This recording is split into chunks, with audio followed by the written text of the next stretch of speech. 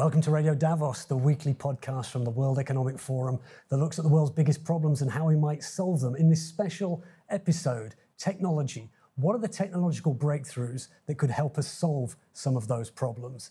To look into that, I'm joined by my colleague, Greta Keenan. Hi, Greta, how are you?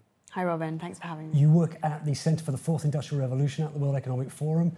You're very heavily involved in the report we're going to be talking about today. Tell us about this report. Absolutely. So the Top 10 Emerging Technologies report is an annual report of the World Economic Forum that brings together insights from over 90 experts across 20 countries to list the most promising breakthrough technologies of the next 3 to 5 years. It has a strong legacy over the last 10 years. And since the first edition in 2011, the report has really called out technologies that were little known at the time, but then went on to have a huge societal impact. One such example being genomic vaccines or mRNA vaccines, which we put on the list in 2016, that then went on to become a few years later, the technology underpinning the majority of life-saving COVID vaccines around the world. So we're really proud of the history of this report, and we were really excited to, just a few weeks ago, launch the 2023 edition of the report. And just as we have in the past, the report is really to serve professionals across industries and help them anticipate the new technologies that are emerging, understand their potential impact, and then really positively shape the outcomes for economies and societies. We were proud to do this in collaboration with Frontiers and excited today to talk to you, Robin, about what those 10 technologies are. Yeah, and we've looked at this on Radio Davos in the past. We've done 2 episodes before on previous editions of this one. People can go back and listen to those and to see if we were right in those forecasts. And I'm delighted to say we've got the same guests on this time as we had on last time. Greta, could you introduce them to us? Absolutely. So behind this report is a fantastic steering group of experts who have the hard job every year of whittling down almost 100 different technology nominations down to the 10 that make it into the report each year. And we're really pleased today to be joined by the 2 people who've really been championing that effort over the last decades as the co-chairs of our steering group. We have today joining us Mariette DiChristina, Dean and Professor of the Practice of Journalism at Boston University College of Communication, and Bernie Meyerson, Chief Innovation Officer Emeritus at IBM. Thank you both for joining us. Thanks for having me. It's great to see you both again. Before we get in, we're going to go through this list one by one, this 10 technologies that you've helped pick out. Bernie, could you tell us what are the criteria you use when you're whittling down just to 10 technologies each year? At the end of the day, it's scale and impact. If you think about it, you're looking at what's going to have a profound impact on society, on technology, on science, on business. It really is going to be the scale of that impact that we look for, because at the end of the day, remember the word we use in this is emerging. Emerging literally means the technology has to grow to some significance within the 3 to 5 year period. So those are our metrics. And then based upon that, you actually have to do the very difficult job of forecasting the future, which Mariette and I have struggled with for years, where you look at all of these excellent proposals and say which ones are going to, quote, win and emerge. And the group we have is fabulous. They've really done an extraordinary job in terms of helping us whittle it down. Great. I'd just like to add quickly to what Bernie said. He got that absolutely right about the scaling. And one way we probe that is we talk a lot about, is it truly novel? Is it really building in a significant way? Does it have the power to disrupt?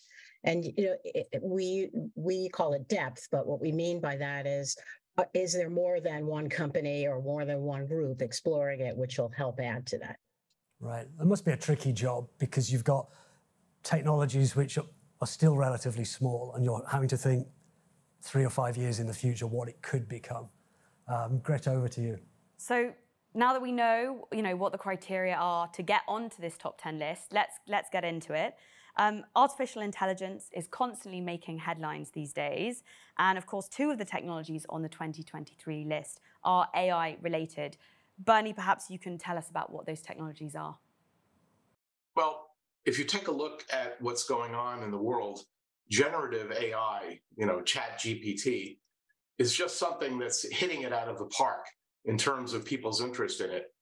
It's truly extraordinary. The ability of it to basically help you go through and actually say, this is an answer that as a human being might have taken me months to generate, or I might not even have the skills. Generative AI and ChatGPT, it basically can come back and give you this answer you might have sought for months or years or maybe never gotten.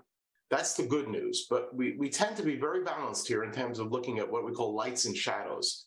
Generative AI basically trains upon the existing data that's out there in the world and says, from that data, I can then parse together this answer that you're looking for, whether it's a description of a Shakespearean epic or it's something as straightforward as, what would a painting look like of somebody who's basically ice skating in a competition? I mean, literally, it has that broad a set of capabilities.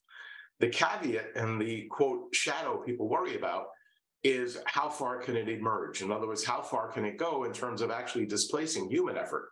And that has been a contentious area, which we're not ignoring, but there are such positive things it can do at this time that it deserves to be on the list. If you think about it, for instance, in healthcare, think about forgetting about just it can help a dentist, for instance, identify it from an image there's an issue in your mouth. That's a fairly obvious one. But what about areas where you go deep into the hinterlands of a country where you don't even have medical services? And you actually have, however, a connection to an AI that has actually been trained in medicine. It has actually read literally the entire body of medical evidence. And if given some very basic information on symptoms, for instance, can actually come back and say, we're probably dealing with this. That's access and basically leveling the playing field globally in terms of accessing healthcare and getting treatment. Therefore, it's an extraordinary evolution, and it is in fact taking place today. There are places in India, in fact, which did not have medical services, which are getting them through this means. And it is clearly something that is going to be emergent over the next 3 to 5 years in terms of bringing up the standard of medical care globally, even where the educational system is not yet caught up, creating the ability for the local institutions to provide such care. So these are just two, obviously disparate things, but when you look at them, and perhaps Mariette could comment, if you look at AI and ChatGPT, the challenge that you're faced with, of course, is it also, when misused, can generate answers to questions where you're attempting to train a student, and the student just gets out on the web and basically pops up an answer that looks absolutely great and has nothing to do with their own ability. I mean, I know that's a setup, Mariette, but it is a challenge you face in particular. Thank goodness that as people develop new AI technologies, they usually develop ways to detect whether they've been used. And that's one of the things we do in education. But one thing I would like to add to what Bernie's been saying that really struck me as I was looking over the list is that the power of data science, AI, and computing is really throughout the entire list. We singled out a couple where the AI advances were particularly noteworthy, but that power of using computation and data to take a systems approach really runs through the entire list. Yeah, and it is, by the way, there is a very interesting emergent field, interesting in defeating AI. It always goes like that. In fact, there is a very clever bit of work going on, which might make the list next year, you never know, which is how do you detect AI's use in places it is not meant to be used? And as one example, human beings have many, many different ways of saying the same thing in words, and they randomly select words that would give you the same outcome. Turns out you can actually set it up so that a system such as AI to identify itself always chooses among, let's say, 10 different word options. It always chooses one. And therefore, if you look at a response where it has actually used all words that you know are actually AI affiliated, even though they could be randomly used, and you compare it to what should occur. If all the words that AI would basically now to identify itself appear in an answer that you're given, you know it was produced by AI as opposed to a student handing it in. It actually is very, very clever. It's inevitable that there is a plus and a minus The good news is the world is beginning to deal with it proactively. So poor Mariette will not have to sweat whether somebody has actually used their brain or their fingers. Yeah, generative AI, it might be people listening to this are saying, what do you mean emerging? It's emerged because in the last 6 months, everyone, it would seem, but there's everyone, it seems, is using it. However, those applications in healthcare or in medicine, we're still really in the foothills, I think, of what this technology can bring us. Do you want to go, Greta, on to the next one? Sure, absolutely. So we just heard about generative AI and AI-facilitated healthcare, which made the top 10 list. There are, of course, other technologies on the list that are related to health and healthcare. Perhaps, Mariette, you want to start us off with something called spatial omics. What is that, and why is it on the list this year? So thinking about healthcare and about what we can see and know, I think we've all seen a picture of a cell, right? That looks pretty. Or maybe you've seen pictures of brains where there's an area of the brain that's active. But the problem with those previous pictures is that they're quite static. And your brain, your body, all your metabolism is moving constantly with thousands and thousands, I mean, so many thousands. In fact, there are more than 37 trillion cells in our bodies right now, all actively working away. And to get a sense of what they're doing in between the one snapshot, or in the case of brain imaging, things that are done at a fraction of a second, here we are going to soon be able to turn to spatial omics.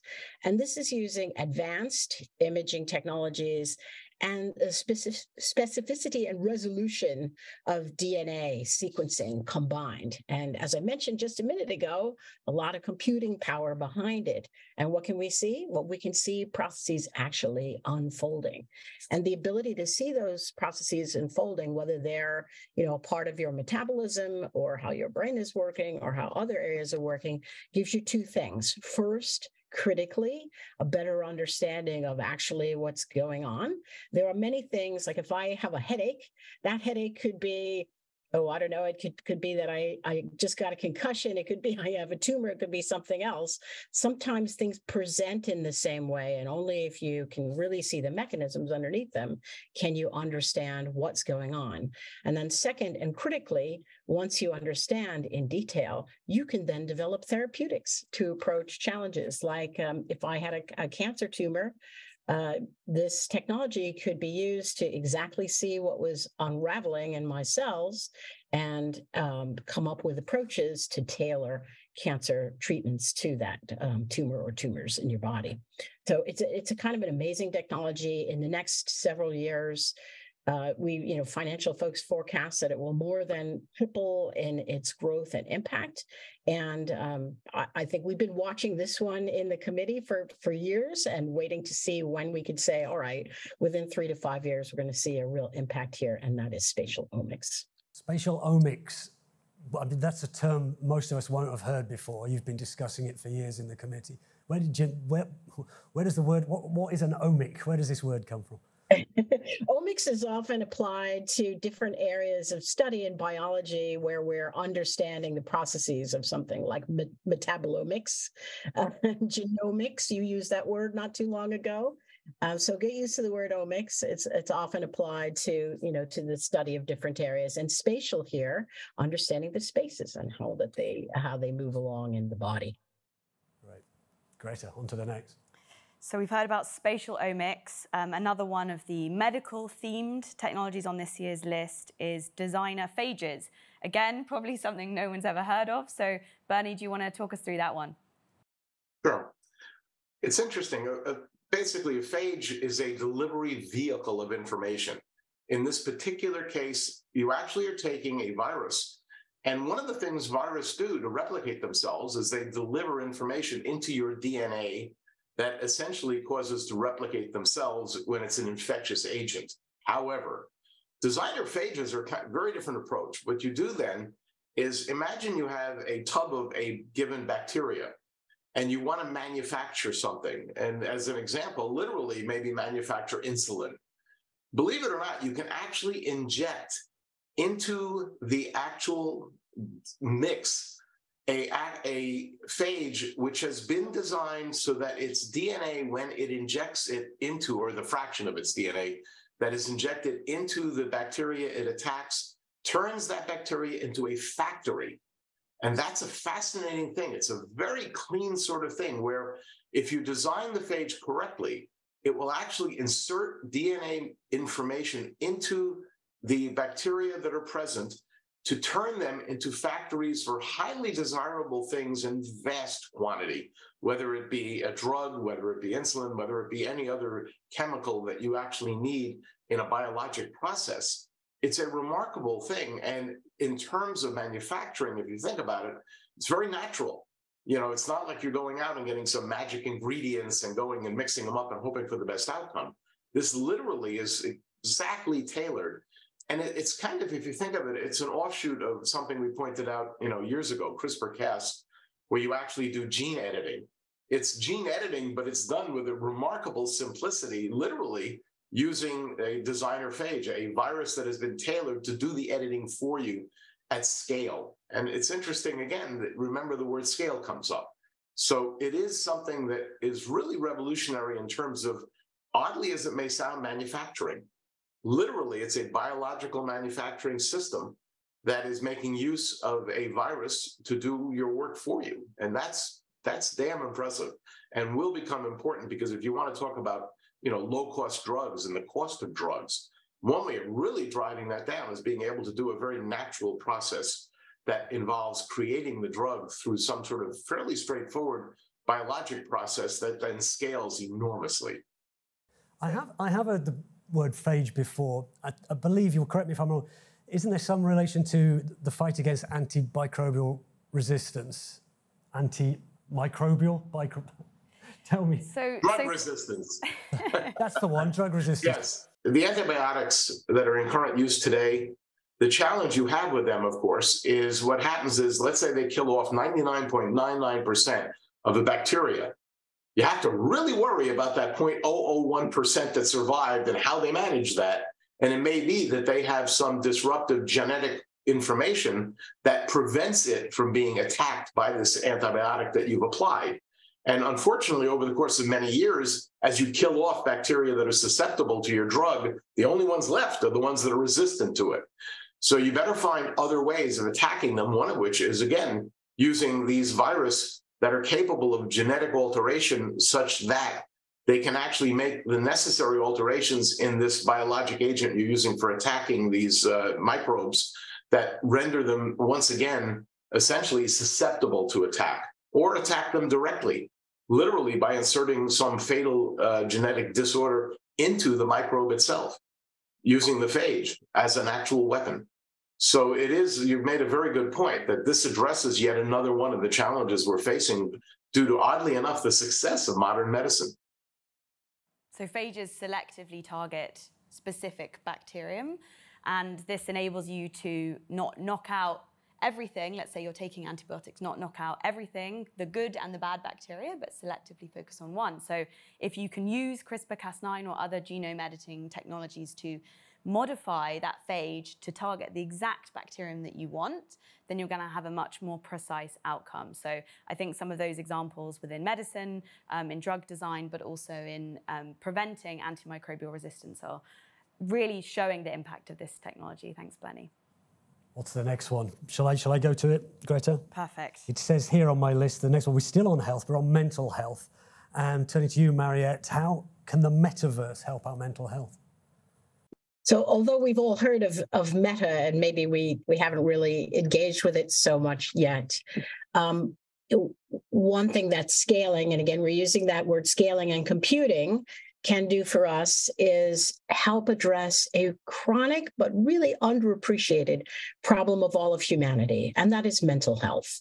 I remember some years ago, while I was still a science journalist steadily, I read about a decadal mental health study that was done in the US every decade. And the thing that really struck me was about half the people in the US at some point in their lives would suffer some form of mental illness, and that 20% or more would suffer clinically depression at some point in their lives. These are huge numbers, but everybody gets Similarly, a cold now and again, everybody gets other kinds of illnesses. So why don't we fully appreciate and grapple with what the US Surgeon General has called the health issue of our time? And the metaverse for health stands poised to help us with that. So just as we are all right now sitting in different places around the world and engaging with each other, you can harness these technologies, but in a more kind of amped up version to help with health, mental health diagnoses and treatment. And that's what the metaverse stands to do. We already have seen some signals of this coming technologies. For example, gaming companies have for some years now started to offer some mental health benefits. For instance, Deepwell Therapeutics has created video games that help address problems of depression and anxiety. And there are others, and there will be more coming along to grow. What's going to bring it all together is our new metaverse for health and computing platforms. And eventually, I hope, when it's hard to find a clinic, a mental health professional to help support you in your care, we'll be able to find that more reliably and more, more readily than we would have had in the past. I was actually doing an interview this morning with the head of or someone senior in a metaverse company. It'll be on another episode of Radio Davos. And she uses the metaverse. She does mindfulness every morning, and she does it sitting on top of an iceberg in the North Pole. So that's the environment she surrounds herself with. Presumably it's less cold than that, but there's this calming place for her to do her mindfulness. So I guess, that's an everyday application that could be used to help mental health. Bernie, you were going to say... There is a fascinating example also that I've seen in Australia where they actually have a company that does human-like avatars. And what they found was in mental health treatment, they found that people on the autism spectrum, and a broad range of it, in fact, actively worked well with this avatar, better with an avatar than with a real human. They felt they could tell that it was clearly an avatar. And I think with intent, the avatar was made to be clearly evident as non-human, but nonetheless very human-like. And they found that those who called in for help worked very well over Zoom and other technologies with the avatars as opposed to humans. And it is a very powerful example that we should not assume that, well, you need the human touch. There's a certain disconnect in some ends of the spectrum in autism where there's a level of comfort found using the metaverse as opposed to real people. And so there's a really incredibly broad range of applications we have yet to explore. So thanks for walking us through some of the medical-related technologies on this year's list. But obviously, for any technology to have those real-world applications in medicine, they often require similar advances in engineering. Bernie, tell us a bit about flexible neural electronics. What are they, and what advances have we seen on the engineering side of things to earn this technology a spot in this year's list? It really is an enormous technical challenge. In several of the things that we'll discuss in a moment, you're really talking about just enormous materials challenges. Think about this. You're actually putting something into the human body that has to maintain its location, that has to interact with neighboring cells without damage, and has to extract some sort of data from it and transmit it to the outside world without further damaging the location it's at. That is an enormous challenge in medicine, and particularly with implants. And really, the reason it earned this is we're finally seeing the ability to take electronics and, first of all, render them flexible. That's not trivial. If you've ever taken a silicon wafer and tried flexing that, you must enjoy getting little chips of silicon. I don't mean good chips. I mean the broken pieces. Ain't a lot of flex there. The remarkable thing now is there are new classes of electronics that are actually flexible. Physically flexible. You can bend them without damage. More importantly, they now have biologic coatings over them that enable you to implant them in incredibly sensitive areas like the brain and extract direct signals. In the holy grail of this work. You want to take somebody who, because of, for instance, a stroke or a spinal cord injury, you want to be able to take the necessary information from the brain and bypass the damage back to a region where you can then drive motor function, for instance, that was otherwise lost. In order to do that, you have to have incredibly precise connectivity to where that information is coming from, which is the human brain. Previous sensors were either external to the brain, but because of local motion, literally of the brain, you constantly had to retune them, and or inflexible electronic elements placed on the brain, which had a tendency to slip around and also were not remotely as friendly to the surrounding tissue because they're not flexible. So the fact that these implants are now being used and are proving to be both biologically compatible and good at extracting data, it's the very beginning of a revolution that hopefully will resolve many of the challenges we've currently had with enabling those with an impediment due to some sort of either brain injury and or physical injury, loss of connectivity through various parts of the body. It would really help resolve those things in a remarkable way. It's really the holy grail.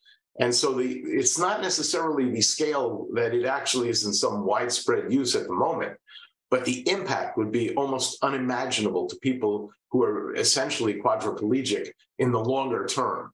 So it's something that has a really good future, and it is now finally, at least, becoming a reality in terms of execution. That's flexible neural electronics. So we've talked about implants or sensors in the brain, but another one on the list is sensors in a plant. I was watching a World Economic Forum social video on this just yesterday, and I had no idea this was possible. Mariette, tell us about wearable plant sensors. Thank you. Yeah, it is amazing technology. I mean, one of the things that really strikes me when I was, again, looking over the report, the UN has said that by 2050, we'll need to increase food production by 70% to feed the world's population. At the same time, as everybody on, who's listening to this knows or watching this knows, we're struggling with various issues around climate and how different growing conditions are changing. We also, a little earlier today, talked about systems in the body and how in the past we might have been able to take a picture or a series of pictures, but being able to look steadily provides us with revelations on what's actually going on at the ground. And in the same way we could do this in the human body, of course, we could do this for plants. And these wearable plant sensors, the idea is you get a non-invasive, or maybe it pokes a little into one of the leaves, sensor that can monitor resistance in the plant. And by doing so, can tell folks who are watching it, does it have adequate nutrition? How is its water supply? Is it getting enough sun? And the difference here is going from being able to take very low, sort of quality satellite pictures of a field down to exactly what's happening one plant to the next. And this will enable us to help feed the world. When you say resistance, you actually mean electrical resistance, right? This is the thing that amazed me. I had no idea that there was any kind of electrical signals passing through a plant. But in fact, that is what this is measuring, right? Yeah, well, actually, all of our cells, our cells, the plant cells, anything alive uses teeny tiny electrical signals to communicate and, to transmit information. We are, I suppose, different in some ways, in many ways, from electronics, but we do contain our own little voltages going on in our bodies, and the plants do too. And by measuring those little electrical changes in the plant, the sensors will be able to give a lot of precision to what's going on in the field, and they enable us to get the maximum we can out of every acre on the world. What do you think are going to be the biggest challenges in terms of reaching scale for this kind of technology, Mariette? I mean, it seems amazing that we could have that level of precision for each individual plant within a field or many, many fields in agriculture, but how are we going to get there? Well, obviously, any new technology has a bit of work that it needs to get to really be emergent. I mean, the sensors themselves have a cost to them. It's a cost that's now not yet applied to agriculture. And to bring that cost down, scaling will need to happen. And that's always a bit of a chicken and an egg, event. These sensors have to be applied in some way. I mean, we do have to put plants, the seeds and plants in the ground so that we'll need to find some efficient way to connect them. And then, of course, we're going to need to manage all of the computing associated with hundreds of thousands of plants. Yeah, and there is progress in an area. It has a bizarre name called smart dust. But remember that the miniaturization now possible with chips literally means you could build a chip that you would look at it and you would say, good Lord, that's a speck of dust. That it would be an entire sensor with communication capability, where in theory, at least, you could literally fly a drone over a field and just sprinkle them, and enough of them would land on the targeted plants to get the data. So technology is moving in a direction that ultimately it will become pervasive. It's a question of really how fast. It's not if. So you've told us a bit about flexible neural electronics and wearable plant sensors. Naturally, for any technology or electronic to be flexible, it's going to have to be powered by something that is equally flexible, which brings us on to one of the technologies on this year's list. Bernie, do you want to tell us a bit about flexible batteries? Yeah, you've hit the point on the head. You've hit the issue right on the head, which is, if you think about what you want to do, for instance, where you want to make medical care, essentially a medical knowledge, pervasive, one of the best things you could do, as an example, is you take a shirt like mine and you embed sensors in it. But you have to transmit the data from those sensors or store that data so it can be transmitted later. Not to mention, you have to take the data, and to do that, you need power. People have really come a long way in basically now making flexible lithium ion or other types of batteries, which are remarkably resilient, shall we say, against things that are, ugly things like you throw your shirt in the washing machine and you don't kill the battery. This is not a little deal, a little problem. The materials, it's really a point that this world is really coming to the level where we need material scientists to really dig in hard, because these batteries, the capability of essentially extracting power in a way that you can make these kinds of sensing systems pervasive is crucial. I mean, think about this. There are many, many, many companies out there now that are building sensors that are wearable sensors that detect blood glucose levels for those who are diabetics. Imagine how unbelievable a breakthrough it would be if you had a type 1 diabetic. This is a child who's born as a diabetic, where instead of having to either prick their fingers or inject them daily, you actually had the ability to literally just put on pants or put on a shirt or put on an undershirt. And it literally could both sense the glucose level in the blood and transmit that in real time to regulate the glucose level at a fairly constant point, because the problem in a diabetic is when you have these big spikes in values of glucose level, that's what does damage to the body. To do that, you need power. And so that is why we believe there's both a tremendous demand for these kinds of batteries, and there's been enormous progress lately in actually achieving this. And it's not just a battery. You also have flexible electronics that literally use the motion of your body to generate power. I mean, there's a lot of approaches people are taking here, but because there's this tremendous need, that actually is part of what drives emergence, a demand for something, and the demand is there. So the technology and the material scientists who are working on it are working with pretty good success right now in literally generating stuff where you could build it into a piece of clothing and throw it in the laundry and it would still work. So we're along the way. And again, the 3 to 5 year horizon seems reasonable. One of the things I think about when I hear about new technological advances, you often think, oh, that's wonderful, but where's the downside? And the last two on the list here we're going to talk about are also related to energy, but we're looking at aviation, sustainable aviation. Weren't aeroplanes a marvelous invention? Aren't they still? But how do we make it sustainable? And the other one is, and it comes back to maybe the first thing we were talking about at the top of this list, sustainable computing. Generative AI, we've learned, uses a huge amount of power. and a huge amount of compute. So Mariette, maybe you can get green for us and tell us about sustainable aviation fuel and about sustainable computing. Thanks, Robin. And you're right. I mean, obviously, some of these wonders of the modern age, like being able to get on an airplane, I'm doing that myself in a couple of hours. They come with consequences that we need to grapple with, again, at a systems level. And again, in a kind of combined way with the benefits of computing. Talking about sustainable aviation fuel, aviation, it's a significant piece. It's not the biggest piece of carbon use, but quite a significant one, at about 2 or 3% of all carbon dioxide or more annually from aviation.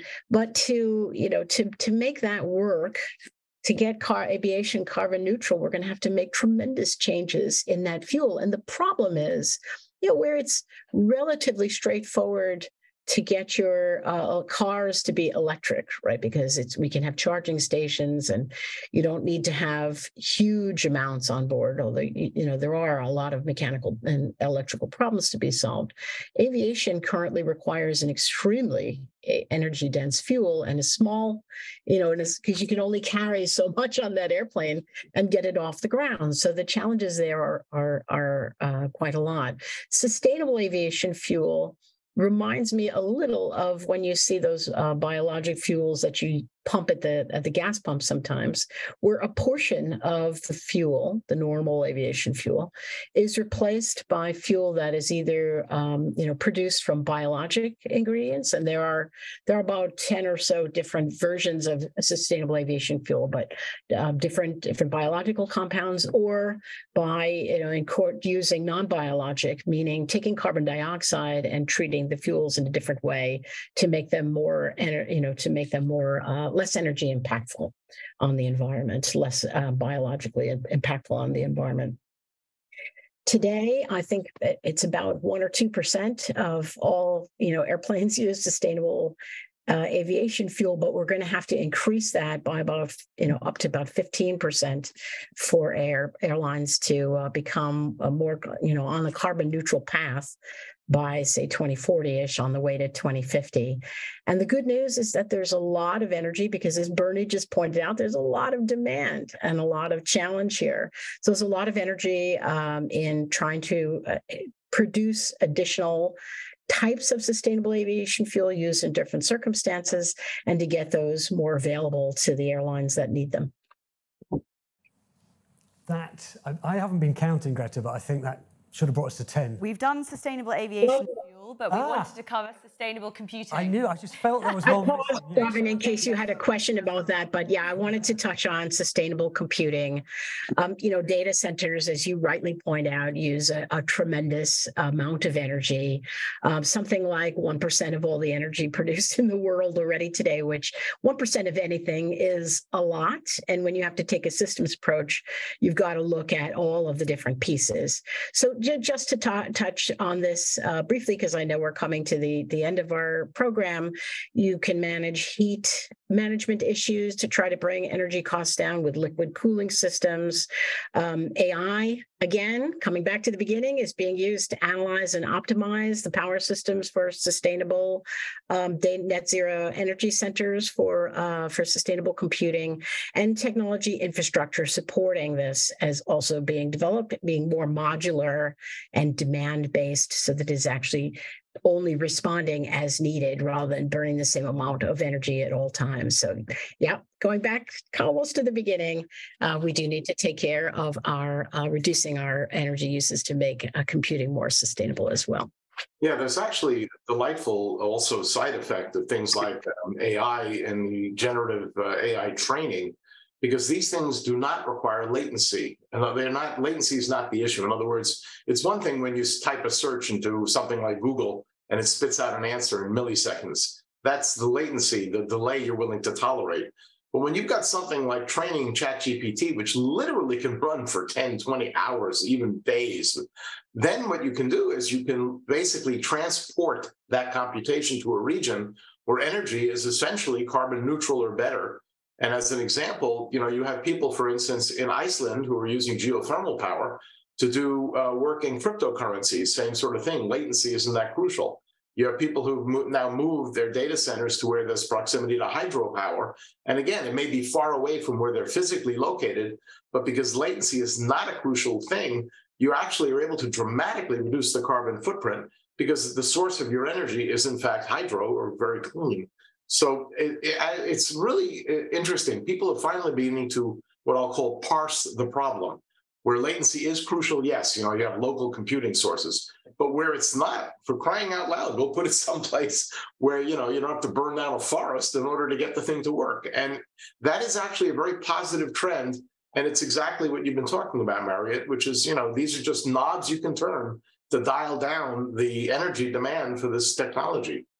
We've gone through the 10. Thank you very much. What amazes me, this is the third time I've done this with you on Radio Davos, is they're 10 totally different technologies every year. It just shows you, and you're seeing dozens and dozens more that don't end up in this report. So it's a very impressive report. Congratulations to you. It's called Top 10 Emerging Technologies of 2023. You can read the full report at weforum.org/reports. Thanks to Greta for co-hosting, but thanks very much to Bernie and Mariette, who are co-chairs of the steering group, for walking us through the top 10 of 2023. Thanks to both of you. Thank you, guys. Thanks for having us.